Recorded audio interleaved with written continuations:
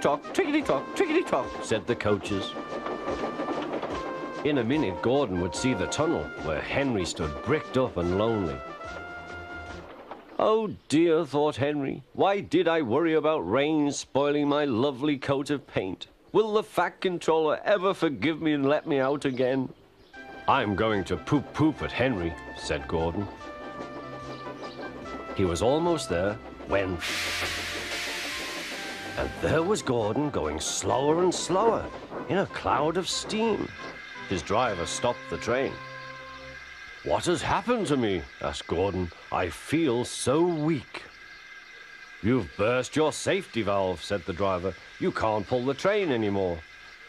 Oh dear, said Gordon. We were going so nicely too. And look, there's Henry laughing at me. Everyone came to see Gordon. Huh, said the Fat Controller. I never liked these big engines. Always going wrong. Send for another engine at once. While the guard went to find one, they uncoupled Gordon, who had enough puff to slink onto the siding out of the way.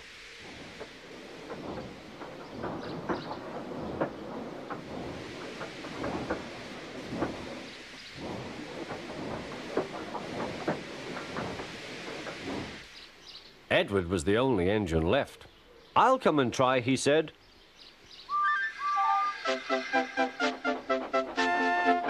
Huh, said Gordon. That's no use. Edward can't push the train.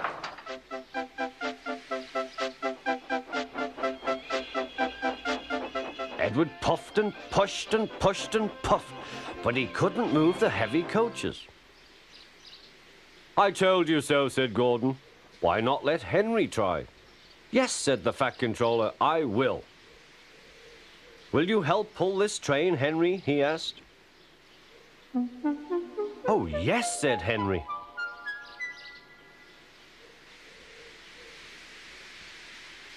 When Henry had got up steam, he puffed out. He was dirty and covered with cobwebs. Oh, I am stiff, he groaned. Have a run to ease your joints and find a turntable, said the Fat Controller.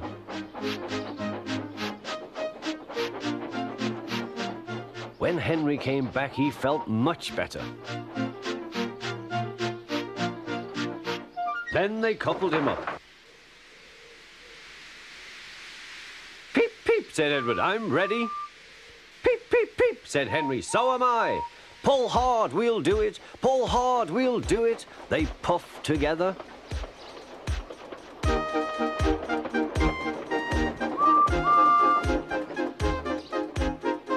We've done it together, we've done it together, said Edward and Henry. You've done it, hooray! You've done it, hooray! Sang the coaches. Everyone was excited.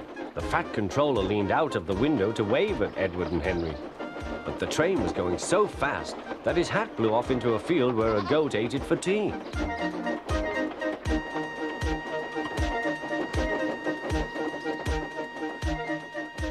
They never stopped till they came to the station at the end of the line. The passengers all said thank you, and the Fat Controller promised Henry a new coat of paint. On their way home, Edward and Henry helped Gordon back to the shed.